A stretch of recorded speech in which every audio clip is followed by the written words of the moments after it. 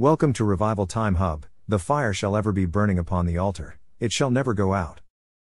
Any area in your life where you know the word of God is not yet working, I'd like you to pray in 1 minute. Father, open my eyes. Let me know what is wrong. What am I not getting yet? What am I not getting yet? What am I not getting yet? I am understanding scripture, but it's not yet delivering the result. My finances is still down. I trust, I pray that it works, but it's not yet working. My home is not yet working. This is not condemnation. This is church. It's like the hospital. When you go to the hospital, you don't tell the doctor what is right with you. What is right with you is not what brought you to the hospital. You came to the hospital to remedy what is wrong. It doesn't mean everything is wrong, but when you come to the hospital, the doctor will ask you, what is the issue? Take a minute to pray. Father, I've been at this level of grace for years, at this level of grace for months. There is no multiplication of grace in my life.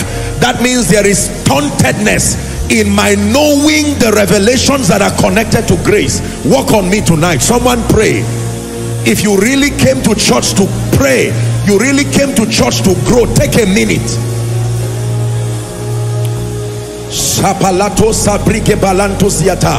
This version of believer is not bringing great glory to the name of the Lord. I cry for transition. I cry for transition in the spirit. I cannot bless the nations this way. I cannot serve his grace to the nations at this level of knowledge, at this level of anointing, at this level of prosperity, at this level of influence.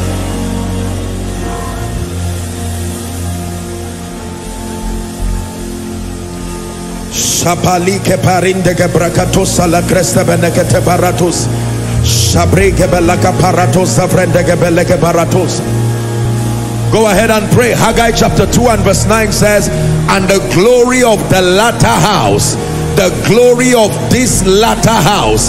He's not just talking about a building, he's talking about you. That this glory of this latter house shall be greater than the former. There is such a thing as former. There is such a thing as latter. You should not remain at your former self for a long time, indefinitely without transition. Someone take a minute and pray. You are not wasting your time.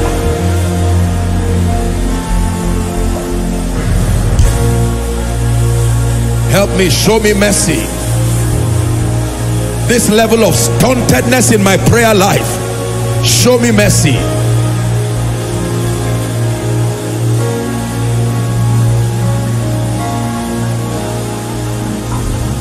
Apalando kaparatos kavrege belenema kaparadoshia talabos.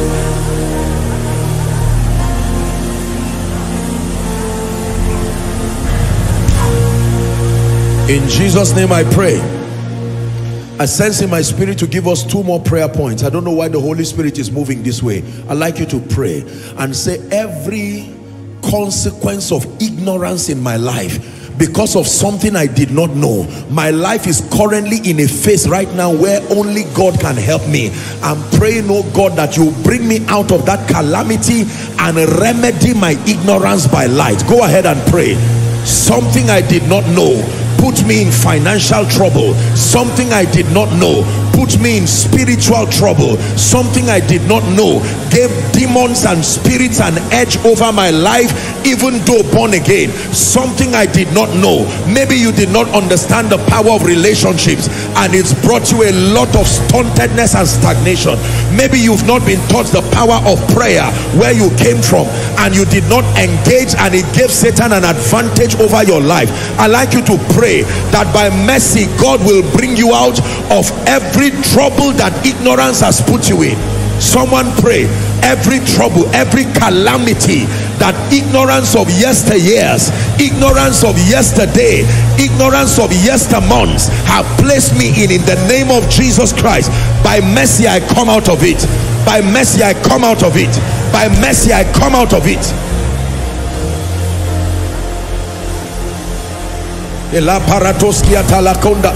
The glory of this latter house, this latter house, this latter house called Joshua Selman, this latter house called Koinonia shall be greater, greater, greater.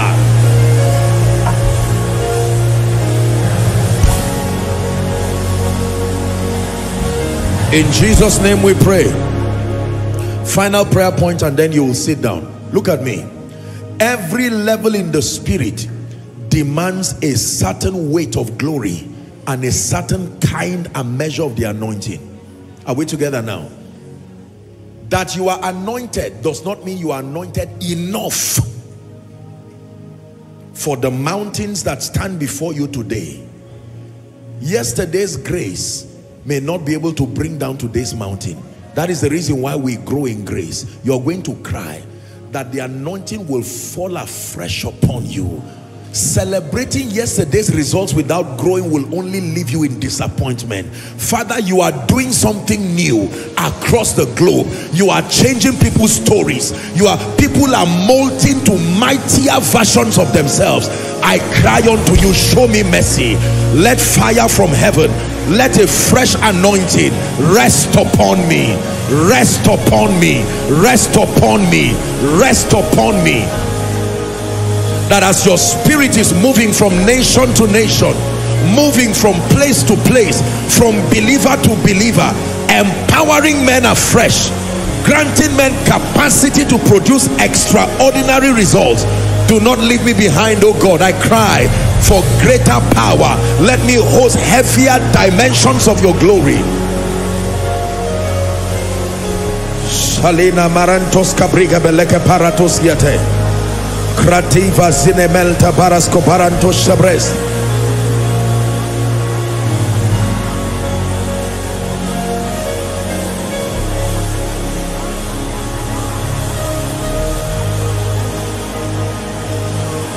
Salibaratos Cavreti Cabelanda Crost.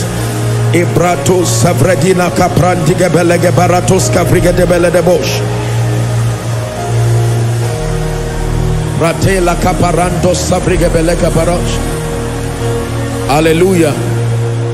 Hallelujah. Hallelujah. Let me give us one more prayer request. The Holy Spirit is just placing on my mind a message that I preached while we're having one of our conferences in UK. Revelation chapter 4, 1 and 2. It said, after this I looked. I preached a message on it. Come up hither, part 1. You can get it and listen to it. But I just want to bring out something there. Very profound statement. It says, after this I looked. And I shared in that teaching how that as simple as this statement is, it says after this, you have to examine what the this is. Are we together now? He's saying after this, you have to understand what happened from chapter 1 to chapter 4. There were already mighty strides in the spirit. I hope you know that before he was even caught up in that vision, it was because the elemental forces had no effect on him. He was already a powerful man. They tried to boil him. Bible history would tell us, but the man would not boil in oil. And he was banished to the Isle of Patmos. And that was where he had a vision. So the guy was not some lukewarm, careless, callous Christian. He was already a spiritual man with proof. Then the Bible says, I was in the spirit on the Lord's day. And then he began to see the description of the 7 lampstands. And in the midst of the lampstand, the Bible says he saw one like the Son of Man. He began to describe Jesus. Then Jesus gave him a mandate to write the letters to the 7 churches that were then in Asia Minor, but prophetically representing the universal church, bringing several messages that represent several dispensations. And after that, the Bible now tells us, after this I looked. This right here you see shows you the power of focus and the humility to press. There are some these that if it happens in your life, you will not have the focus to look again. After the achievement, after the miracles, after the advancement, after the great name, he said, I still looked. Focus. Paul said, this one thing I do, forgetting the things that are behind and reaching forth for the things that are before me, I press. I press. You are going to pray. Because sometimes what limits us from experiencing the greater glory is not something wrong, it's something God did before in your life. You camp around something he did, a miracle he wrought through you, a level of grace he granted you, and you will not know that he has lifted the bar higher than the dimension that you were, and you will not press for more. But John said, regardless what I had seen, regardless my achievements in the spirit, after this I looked. It takes humility to look after this. It takes passion for God to look after this. You're going to pray and say, Father, regardless how you lift me, grant me the focus to continue with you, that everything that sustains the power to distract me, let it die tonight. Is someone praying? For some of us, the day you prospered, you stopped looking. Stop looking to Jesus. Stop looking to the Spirit. The day you prospered. For someone, the day you got a job, the day you got married, the day you got the child you've been waiting for, the day you were promoted, the day you experienced increase. After this, and in spite of this, I still looked. Like you will be looking tonight to that perfect law of liberty. Regardless the achievements, I come hungry, I come thirsty, I come desperate. Someone is praying. More love,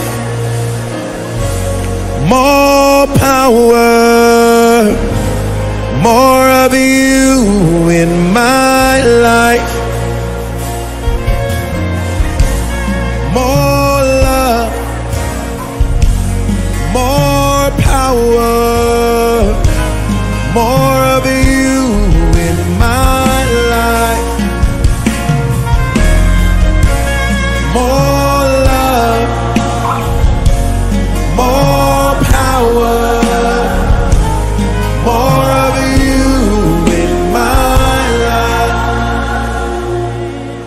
Hallelujah. Praise the name of the Lord. I'm teaching tonight on the spiritual man. The spiritual man. The spiritual man. I want to show you by the Spirit a roadmap to grace and glory. The spiritual man.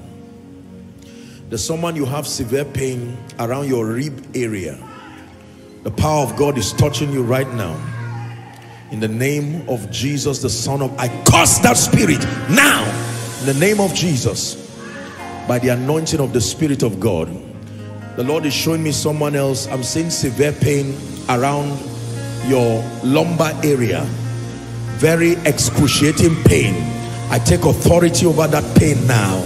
I decree and declare, be healed in the name of Jesus. Let that weight of glory rest upon you in the mighty name of Jesus Christ. The Lord is showing me someone, you have severe pain around your left eye.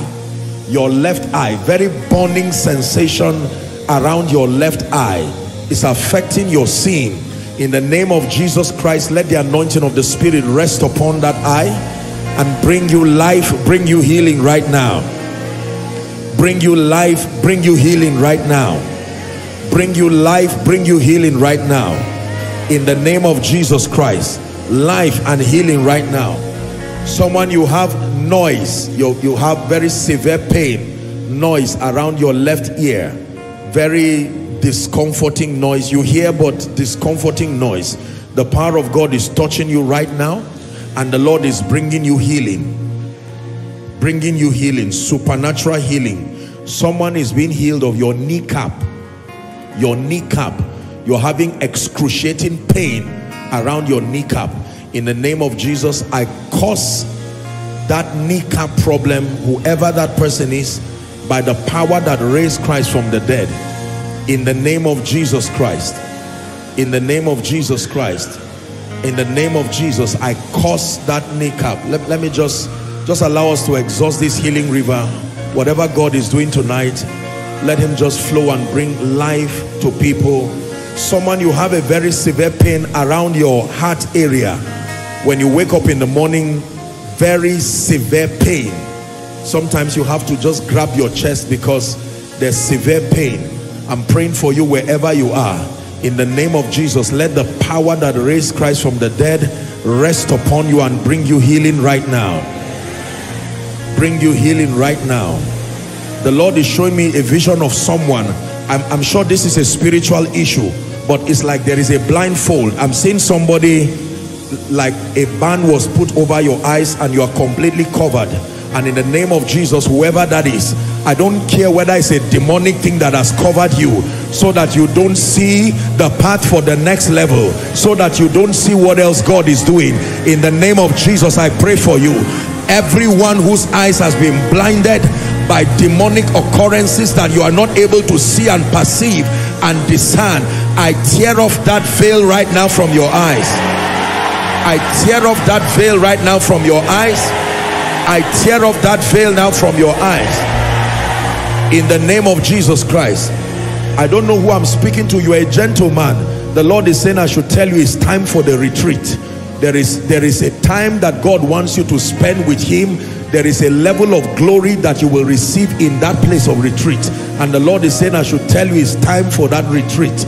It's time for that retreat. I pray for you, whoever you are, may that grace to stay until you carry substance in the spirit. Let it rest upon you now.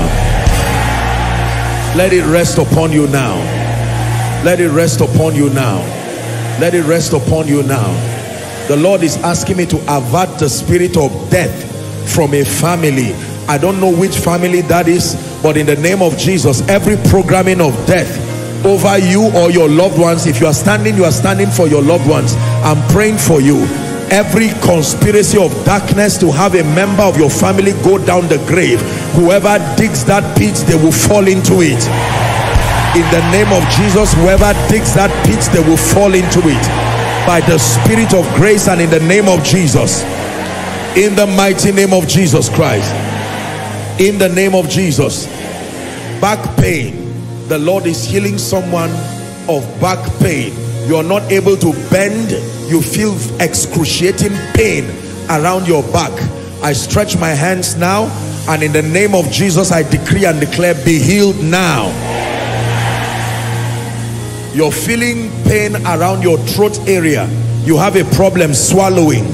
In the name of Jesus, whoever you are, I pray for you. Let the hand of God rest upon you now. Bring you life and bring you healing. Bring you life and bring you healing. There is a family of ladies, the Lord is showing me now. There is an embargo upon them. They don't rise. It's like a curse upon the family. Before we sit down, a family of ladies, only ladies, I'm praying for you. Whoever you are, provided you are on this ground, I don't care how long this curse has been. In the name of Jesus Christ, I represent the power of the Most High. Be released from that curse now. Be released from that embargo now. I say to you again, be released from that curse now. Be released from that embargo now. In the name of Jesus. In the name of Jesus. There's someone here, you have, I don't know what the medical condition is, but you are always needing blood. Like what happens to maybe a sickler or something, always needing blood. It's like your blood level is never enough. It keeps depleting. This is a demonic thing. I don't know where you are. I'm feeling fire on my hands, and as I'm saying this, in the name of Jesus, I stretch my hands towards you. Whatever it is that is depleting your blood, because the life of the flesh is in the blood, I pray for you, by the power that raised Christ from the dead, everything trying to deplete your blood, deplete your life, I take authority over it right now. In the name of Jesus. In the name of Jesus. For someone, God is speaking to you concerning that job. What he has said will still come to pass. I'm saying it to you by the Spirit of God. What he has said will still come to pass. What he has said will still come to pass. It doesn't matter what you see now. It looks like God's word concerning your job doesn't seem to be coming to pass, but I'm prophesying to you at this service tonight that what God has said will still come to pass. In the name of Jesus. Lift your hands in 1 minute and receive every prophetic word, and then we'll get to the word of God quickly. Lift your hands, receive every word that he's brought.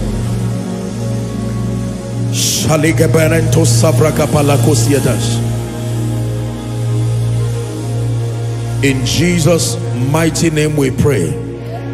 Amen. Please be seated.